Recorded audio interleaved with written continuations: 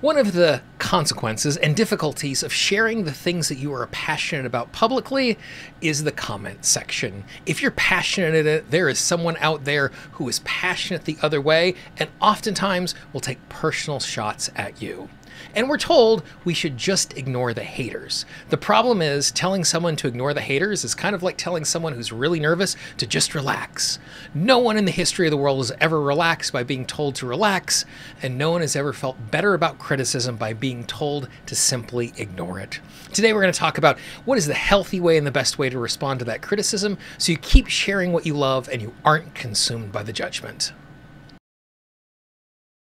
Hi, my name is Monterastelli, and I spend most of my professional life helping people to pursue their passions and create authentic lives. And the part of that is really, really scary is oftentimes when we're pursuing our passions, we're putting ourselves out there in the world, which opens us up to all sorts of criticism. Recently, I started doing a lot more stuff on social media and posting a lot more videos on YouTube to help people to do exactly that, which has put me in a circumstance where I've received a bunch of very interesting pieces of feedback.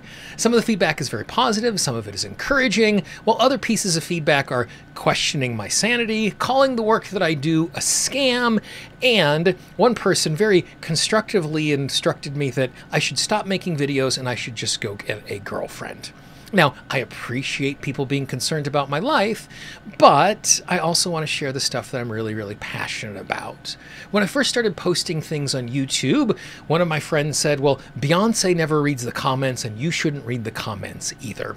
And it is probably a good and healthy thing for us not to read the comment section of the stuff that we're posting, but at the exact same time, even if we're in a situation where we're not putting something on social media where there's a comment section, more than likely when you start to pursue your passions, you're going to bump into people in your life who don't have the same passion, who've put you in a little box and expect you to act in a very particular way.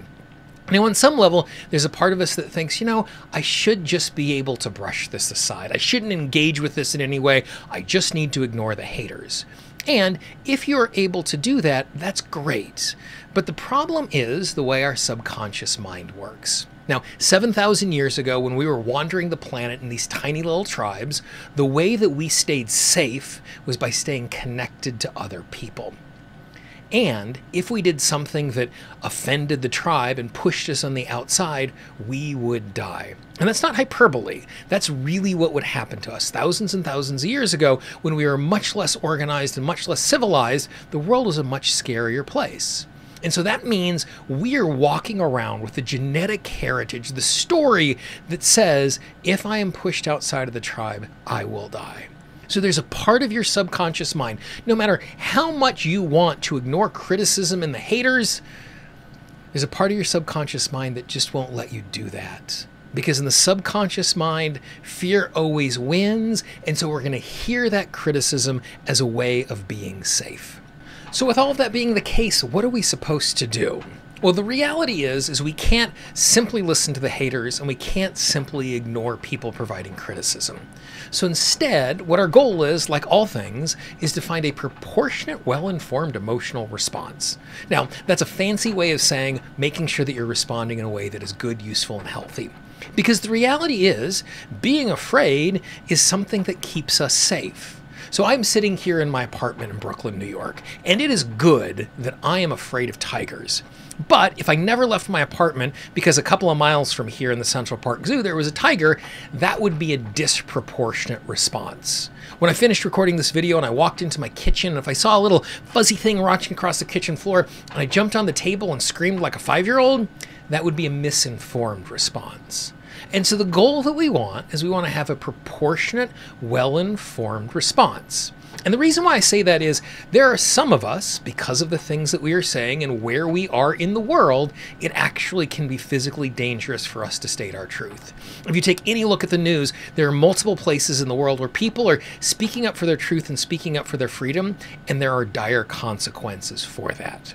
But for most of us, fortunately, we are in a circumstance where if we're talking about the things that we love and we're talking about the things that we believe in, the worst thing that's going to happen to us is people writing nasty comments or ignoring us or not wanting to engage with us. So the goal is to put ourselves into a position where we have a proportionate, well-informed emotional response. Another way of saying that is we want to be in a situation where we listen to the thoughtful criticism, we make sure we are staying safe, and we're not letting anybody else take up space inside of our head.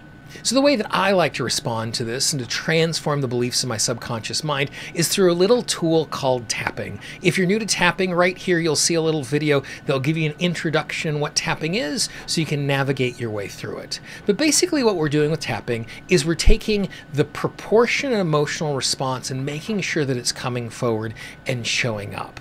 So what we're going to do right now is we're going to do a little tapping on that exact thing. Now, if you've never tapped before and you don't know what tapping is, that's okay. You can just take a nice big deep breath and just listen to my words and use them as a guided meditation. Or what you can do is you can try and mirror along with me and tap along and see the change that happens. But when we tap for a fear like this, it looks like that. Tap on the tippy top of your head, take a nice big deep breath. And just move from point to point, repeating after me. I recognize the fact. If I am going to live an authentic life, if I'm going to do the things that I believe in, there are going to be people in the world who don't like that. Some people are going to be challenged by what I say.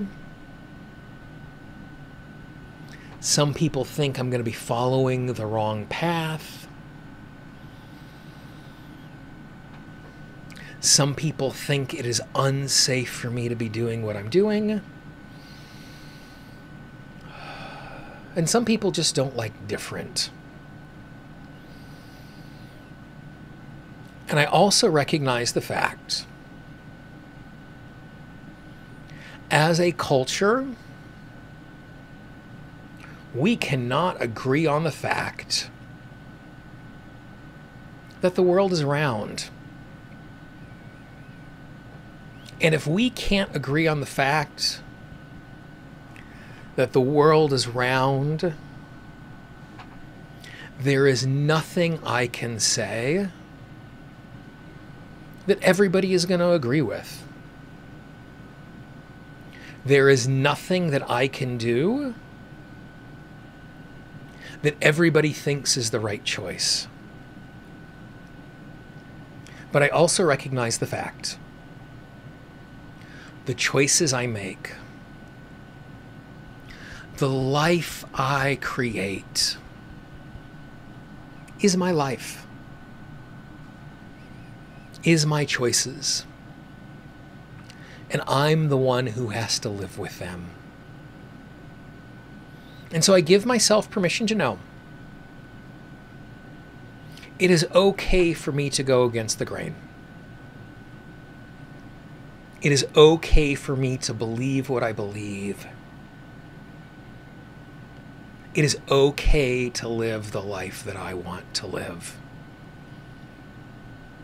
And there are people who aren't going to like it. And if they want to spend time and energy criticizing me, criticizing my beliefs, criticizing my choices, well, that feels like a giant waste of time. That feels like a giant waste of energy. And if they want to waste their time thinking about what I'm doing, I don't think it's a really good choice, but it's their choice. And they get to choose what they are going to choose. I know that some people aren't going to like what I think, what I believe, and what I do.